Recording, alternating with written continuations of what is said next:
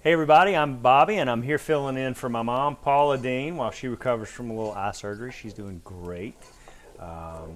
But she's enjoying, I think, Jamie and me coming in, filling in for her and taking some of the workload. And I don't mind because I've got a lot of great recipes for you. And today we're kind of getting into fall. We're going to make a really nice butternut squash soup. It's one of my favorite. There are many versions of it. My wife makes one that's just excellent, and it's a little different from this one. But she does it in the blender at home, and today I'm going to do something just a little bit different. So I've got a pot on the stove here that's got a little bit of olive oil. I think it was maybe a half teaspoon of olive oil, and then a tablespoon of butter. And into that I've added some Vidalia onion, and that is just a great base for anything, and it smells so good. So to that I'm going to add my butternut squash. If you've not made butternut squash soup at home, please do. You're going to love it. Your family will love it. We make it for our kids. Nobody turns this down. It's so good. And I'll just kind of stir that in. And we're going to add to that something maybe unexpected to you. Some apple. Ooh, yeah. Those are the flavors of fall right there. Squash and apple together. And then one more thing. Stay there, Ed. I'm going to add to that 5 cups of low sodium chicken broth.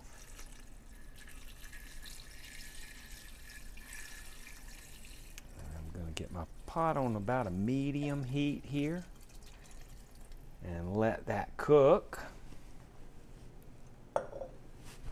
But before I let it cook, I'm going to add one more unexpected ingredient. This is tofu. It's a great way, especially if you're vegan or vegetarian. I'm not necessarily, but I don't mind some tofu. It's a great way to add some protein if you don't want it. Well, I just added chicken stock, so vegan, no, that's out of the way. But this is a great way to make a meatless soup, okay? So you can get protein without having to add meat to it. And I'm just going to break that up like so. That tofu, just break it right up into my squash, apple, chicken stock combination. Did I miss anything? Yeah, I did. I'm going to add to that pot a little thyme, a little bit of thyme. Stir that in. And I'm going to bring this to a simmer. And I'm going to let it go for maybe about 20 minutes until the squash gets good and soft. And then we'll come back and we'll do the next step. We are making a beautiful butternut squash soup. This is from my book, From Mama's Table to Mine. It's called Secret Ingredient Butternut Squash Soup. Secret ingredients here. One of them is very unexpected, but it's a great fall flavor, and that is that we added some apple.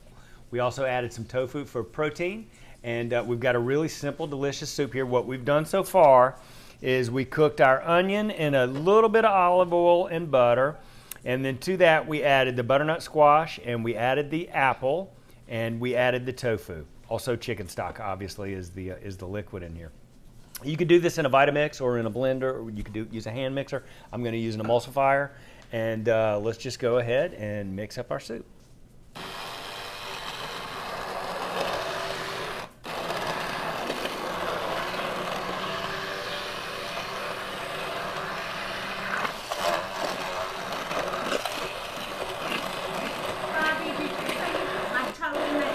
I did.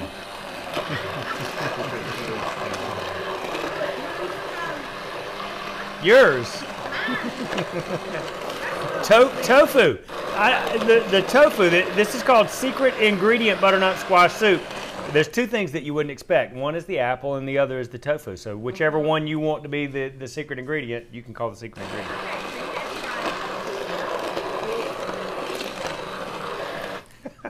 I've actually had fried tofu that I thought was good.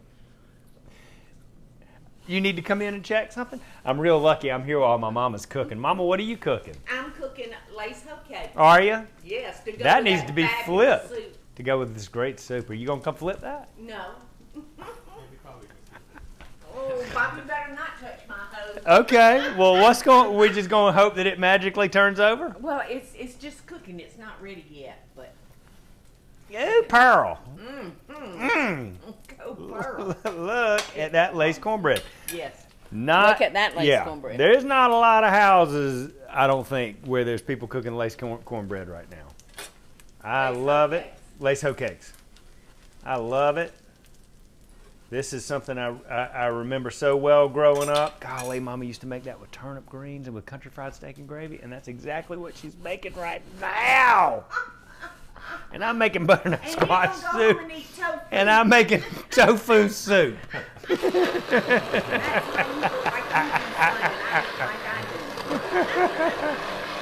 Oh my goodness.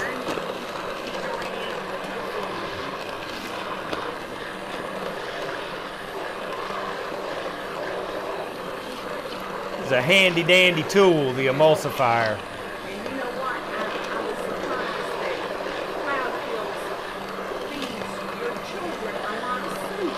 At that age, I was just surprised. But she'll put those arepas in there or whatever they are. Yeah. Arepas. Hey, group. Hold on. How you doing? Family's all here. We're waiting for soup. I'm making soup. I'm making hoe cakes. Step on in and do whatever you need to do, Mom. We can make sure that it's a real tight shot of just your I'm not pretty hands. enough yet for my friends. I want to taste it. To see. I know it's delicious. Mmm, Those little muffins are out of this so world. good. I made this beautiful butternut squash soup. I also made earlier some pumpkin and what are they? Cornbread. Pumpkin cornbread muffins. And boy, are they going to go perfectly with this soup. Come on in here, Mama, and do something about your cornbread. There, I did it. I got it turned.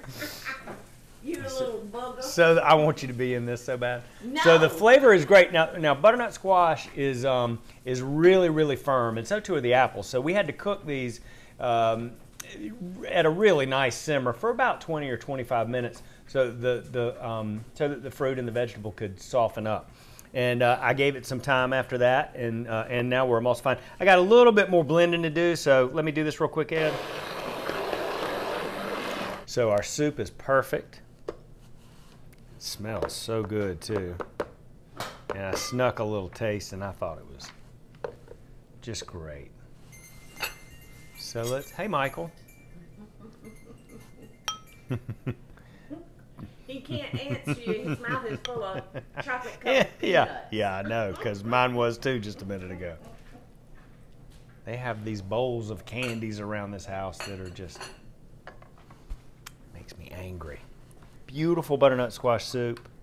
Little dollop of Greek yogurt on top. Little parsley. Just looks great. What do you think, Mom? It looks beautiful, Bobby. But I do hope that everybody will try those corn muffins. Yeah, you like them, right? Those pumpkin corn muffins, they are delicious. Yeah, they really are. Kind of on the healthier side. Yeah, they are. I mean, you know, but they don't taste. don't taste like it. that way. They don't taste like it. I'm gonna dip one into my soup. Oh, yes. Yeah. Mmm. I So get good. mine in butter when I eat mine. Even better. Let's see. Mmm. Soup is great. Soup is great. Super. Super group. So, it's fall, everybody. We have made really, really simple, beautiful pumpkin corn muffins, and we've made a beautiful butternut squash soup, and it really took me less than an hour to do both. Yeah. Dinner's ready. And then right behind me is the actual dinner of country fried steak and collard greens and Lay's cornbread and what I'm sure is going to be creamed potatoes, right? Yes. Okay. So I'm going to have corn muffins and soup, and I'll feel better. All right, thanks, everybody. Bye. Something. Finish my corn. See you later. Bye. Hey y'all, it's Paula Deen. Now, if you enjoyed this video, be sure to like it and click the subscribe button as well as the notification bell to be alerted when I post a video.